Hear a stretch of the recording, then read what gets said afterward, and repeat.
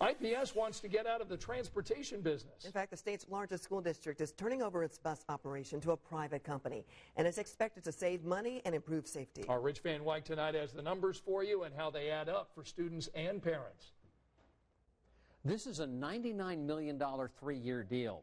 It's aimed at saving the cash-strapped IPS $21 million and getting 25,000 children to and from school safely every day using new technology. A private contractor is already running two-thirds of the IPS bus routes. The plan to make one new company responsible for running all of the school district's 300-plus routes. IPS Deputy Superintendent Scott Martin.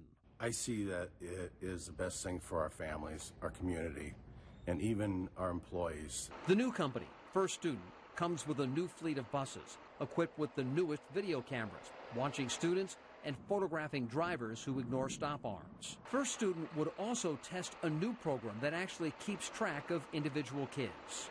If they got on the bus, where that bus is, where they got off the bus, what time they got off the bus. About 135 bus drivers and bus attendants would lose their jobs, but could be hired to work for First Student. In the end, they'll make more money.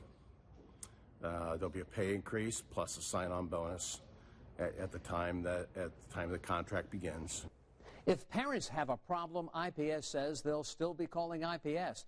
The school district intends to keep a small transportation team on staff.